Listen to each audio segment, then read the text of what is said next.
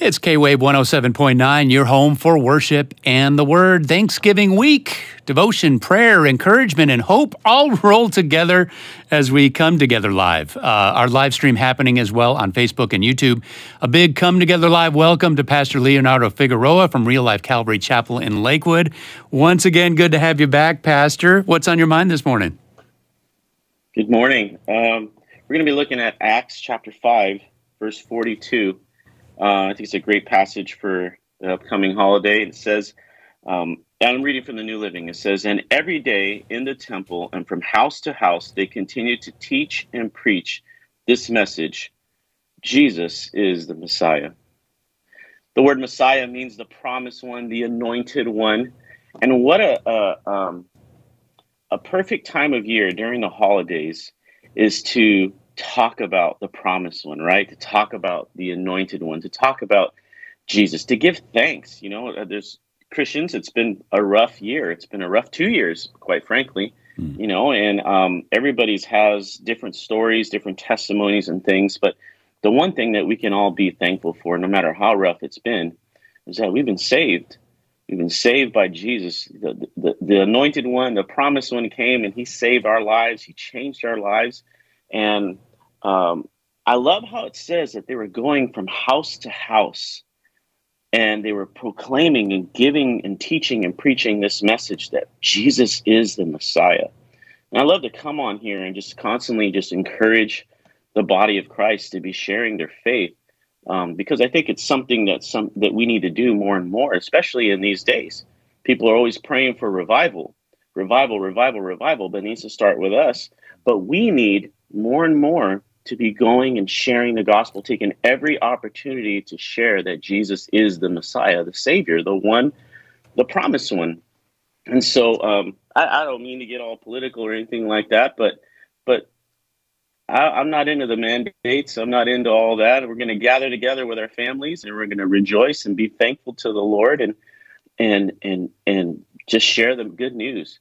What would keep you from sharing that message this Thanksgiving or these holidays? Yeah. You know, I can't stand when people say, happy holidays or season's greetings. And like, no, man, come on now. It's Merry Christmas. Yes, so I agree. Take every opportunity to share that Jesus is the Messiah. That's who people need. That's what people really, really need to find in this world. It's a message I think we need to hear constantly and remind ourselves constantly. And let's talk more about that, Pastor, as we have more time on Facebook and YouTube. Can you pray us out? Yes, Father, thank you so much, God, for just the opportunity to always be on here and to share, Lord. I count it a great privilege. And Father, for those that are listening, those that are watching, we ask, God, that you would stir us up, fill us with your Spirit, give us boldness as you did to the disciples in that time, Father, to share and to preach that Jesus is the Messiah. As we go from house to house, from one family to the next, Lord, that we would share from house to house that Jesus is the Messiah. And so, Lord, go before us, we pray in Jesus' name. Amen. Amen. Still more with Pastor Leonardo Figueroa as you come to our Facebook page or YouTube channel for part 2, as we talk more about Jesus, the Messiah, and sharing Jesus with others. And here on K-Wave, the Lord invites us, urges us to share the gospel. So, you know, we've been talking about that with the pastor. Well, he gives us encouragement to do that. That's next on A New Beginning. Pastor, Jesus is the Messiah. We accepted Jesus into our hearts. Most of us listening right now have done that. How do we remind ourselves? With all this stuff, you know, there's always something happening in the world. There's always something. It could be COVID. It could, you know, before COVID, there was something else.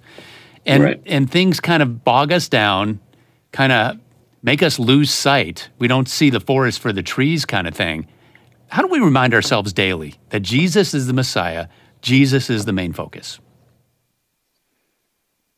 Never forget where you came from. Never forget where he saved you. You know, where you were at. You know, I think it's always just remaining humble before the Lord and never thinking that you've arrived, so to speak. We don't arrive until we get to glory, right? Yeah. And so we're until then, we're to live humble. Until then, Micah 7 verse 8, right? Walk humbly before your God. I'm drawing a blank right now. Yeah. But it's we're to walk humble before our Lord and always never forget the pit and the muck and the mire and the junk that Jesus saved us from, and use that as a springboard, as something that stirs you up to go and share with others that if God saved me, he could save you. Yeah. And I think the moment we lose that, that's when we become dry, we become stale, we become less passionate about getting the gospel out and sharing with people. Too comfortable, really. Yeah. No, I agree. And I think we have to remember that, to the non-believer, to the person who has not made that decision to follow Christ, this is as good as it's going to get here in this world. For us as believers, though, this is as bad as it's going to get. I mean, this is the believer's hell right now, and while we're kind of going through life here, don't we want to make as many people come to Christ as possible? And well, make is a bad word, but get as many people to come to Christ as possible. And I think I think the main objection to people who are like hesitant to share Christ is they don't think they're knowledgeable enough, or they think they're going to stumble over their words, or they're going to come to a question they're not going to be able to answer. What do you say to someone like that? Well, in the context of Acts chapter 5 and Acts 6, at the end of Acts 6, the disciples are being threatened by the religious leaders and telling them not to speak in the name of Jesus anymore. Yeah.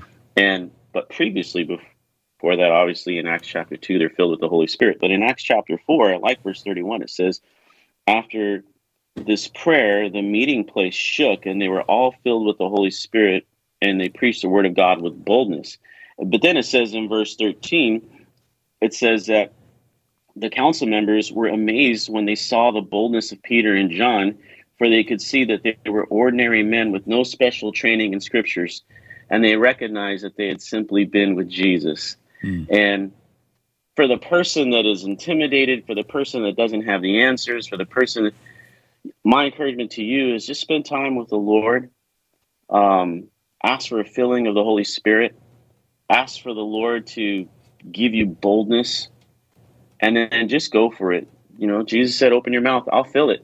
Yeah. A lot of times we have all these excuses, and that's really all it is. It's just excuses.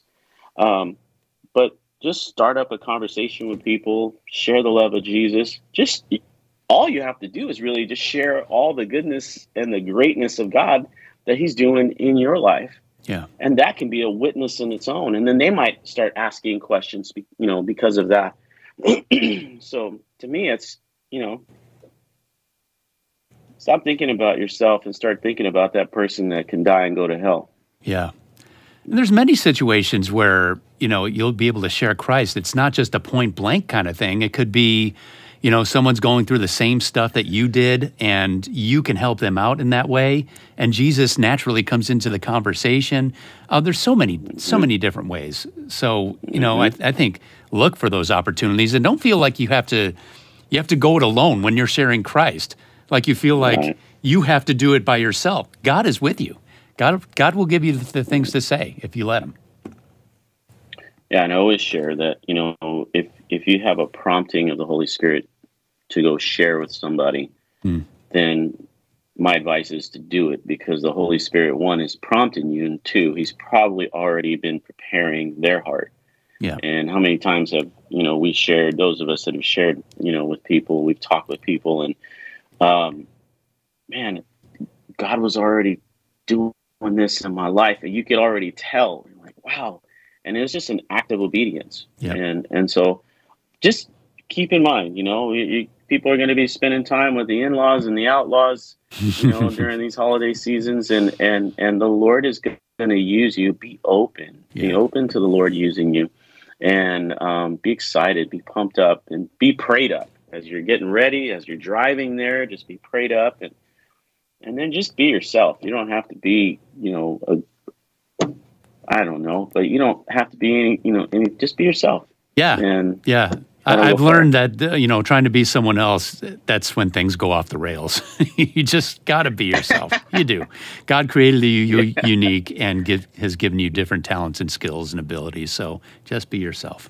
Pastor Leonardo Figueroa, Pastor Fish from Real Life Calvary Chapel in Lakewood. RealLifeCalvary.com is the website. Check it out. Pastor, happy Thanksgiving. And we're always appreciative when you come together live with us. Thank you so much. Oh, man, what a blessing. Happy Thanksgiving to all the KWVE family. Love you guys. Always a pleasure being here. Thanks, Pastor. God bless. And come together again tomorrow morning at around 8:25. More devotions and prayer. We'll have Pastor Tommy Coda here from Hope Alive Church in Santa Ana for the last day before Thanksgiving. And here on K-Wave, don't forget, Pastor Greg Laurie and A New Beginning happening right now, telling you how to share Christ. So make sure you join him on K-Wave 107.9. Until tomorrow, K-Wave family, God bless you. Have a wonderful day.